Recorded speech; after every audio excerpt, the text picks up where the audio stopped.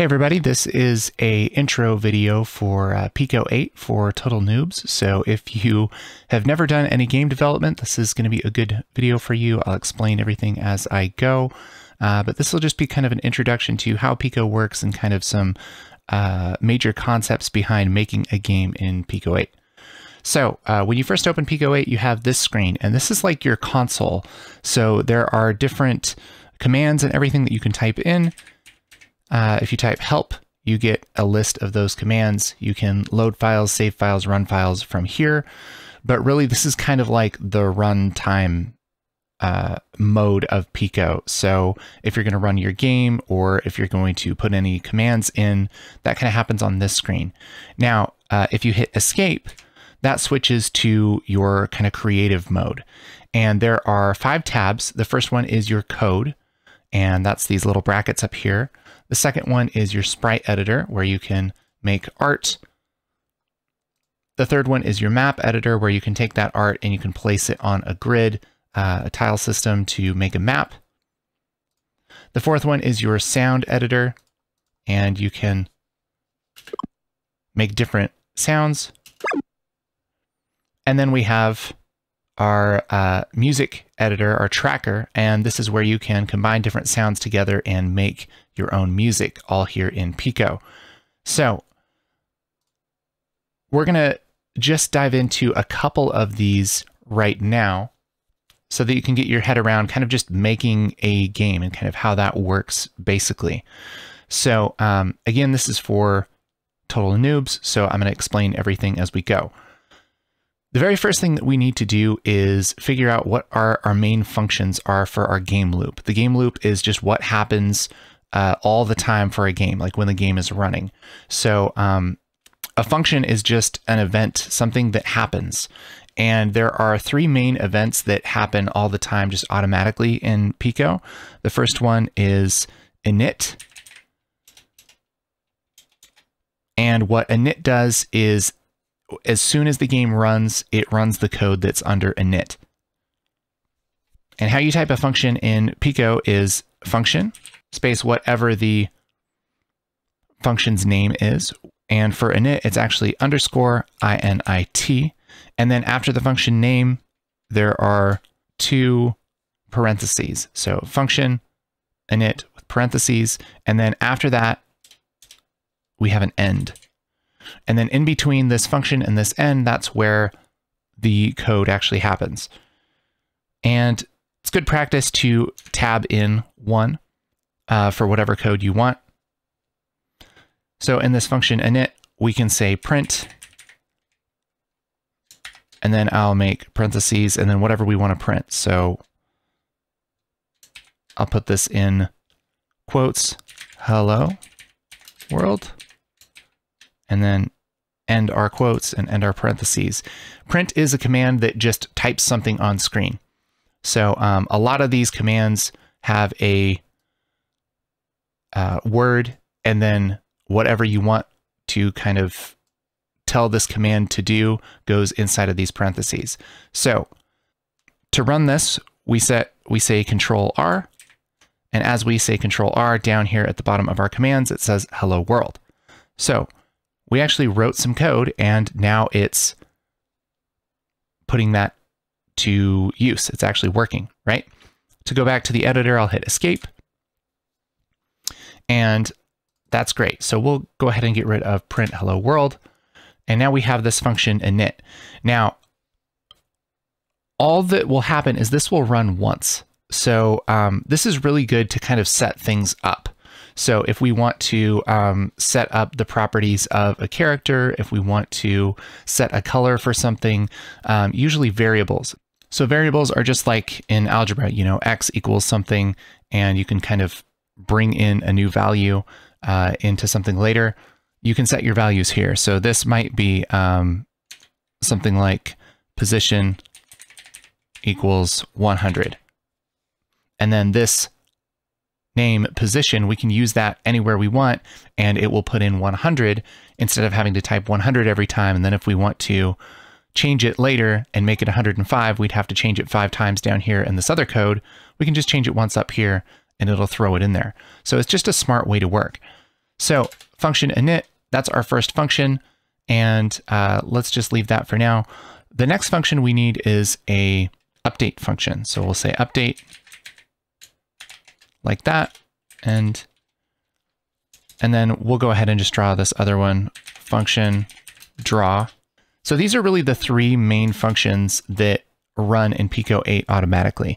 Init is ran once at the beginning of the program, and it kind of sets things up. Then we have update. Update runs before it draws every frame. So this is 30 frames a second or 60 frames a second, depending on your settings. And so generally, if you want something to like do some math, do some calculation, if you want it to think about something, you want that to happen in update. And then draw is the last thing that happens.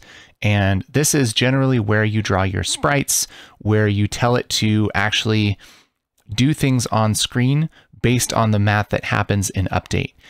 You could certainly probably do a bunch of math in draw if you wanted to, but it's good practice just to kind of do your math in update and do drawing things in draw.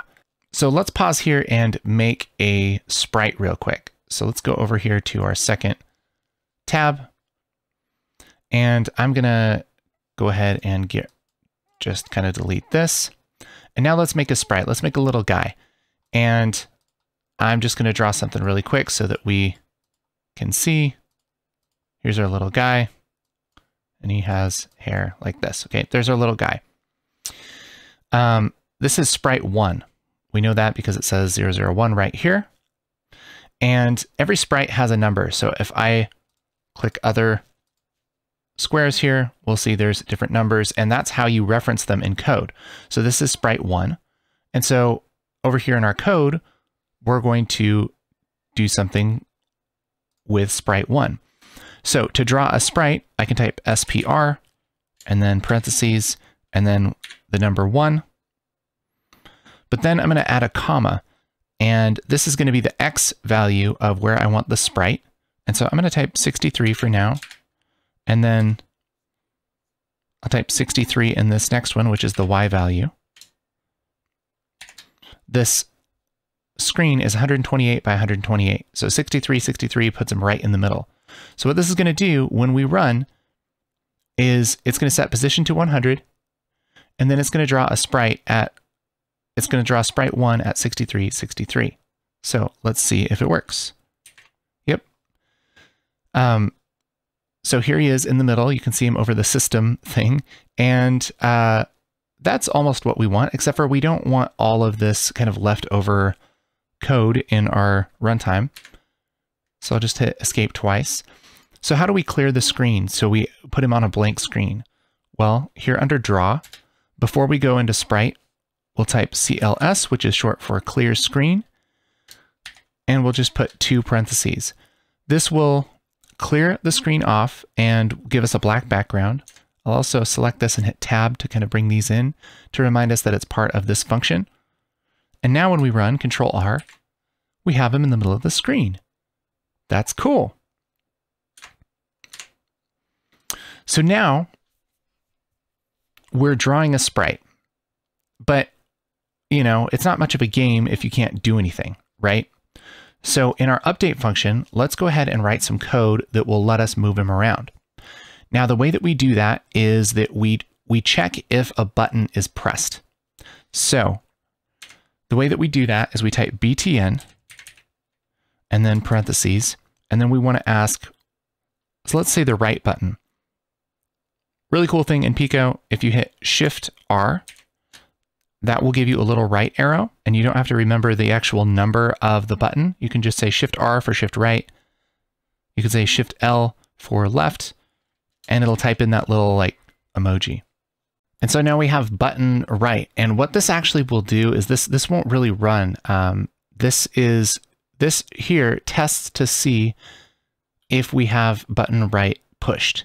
And so actually what we need to do is say if button right, then, and then we tell it to do something. We also need an end right here for this if statement.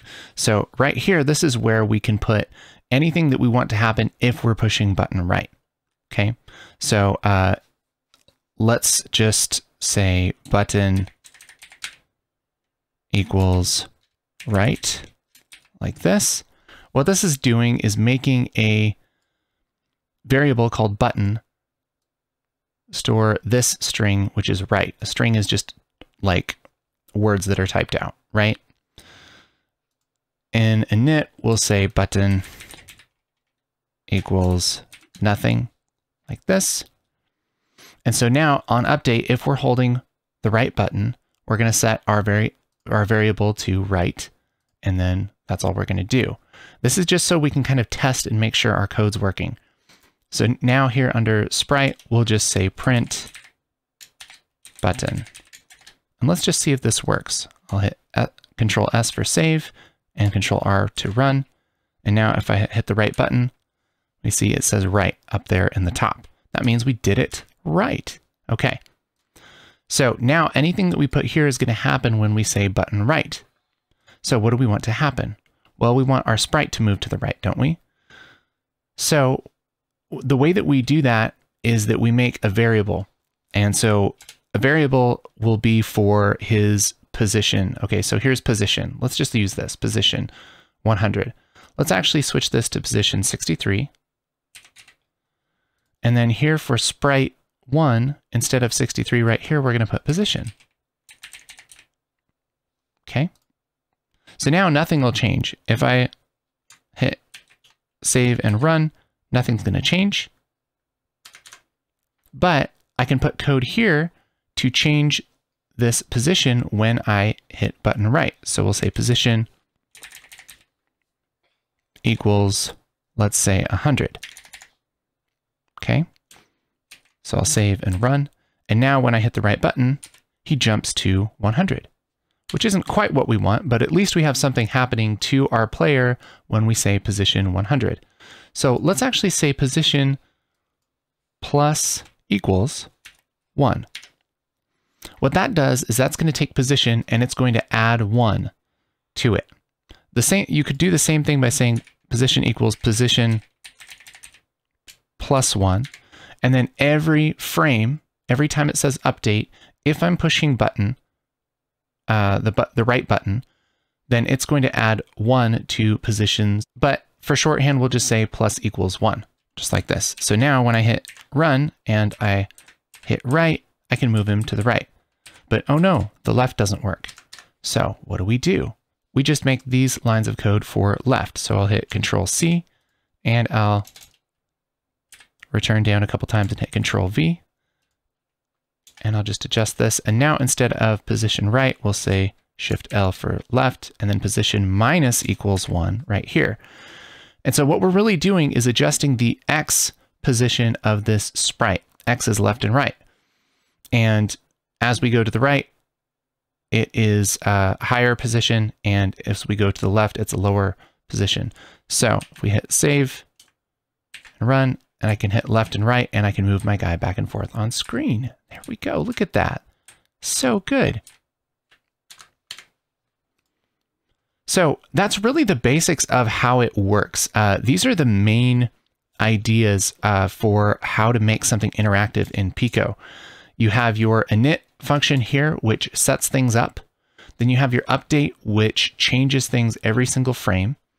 And then you have draw, which just draws the things that you've changed. And you'll notice that they go in order, right? So init happens once at the beginning, update happens, and then draw happens.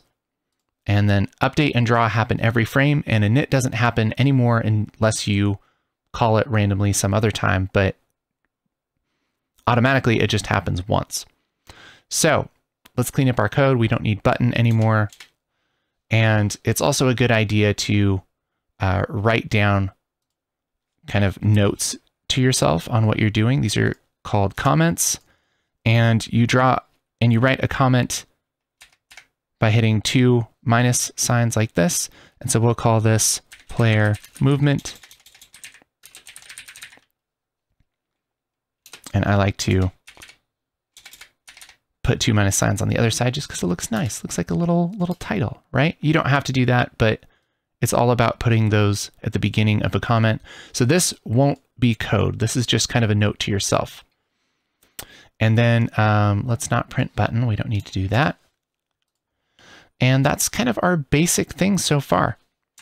So if we run this, we have a black screen, and every frame, if we're holding down left or right, it updates that variable, and then it draws that sprite in that sprite's position, including that variable. So I hope you liked this video. If you want to learn more about Pico, go ahead and subscribe. That would be awesome.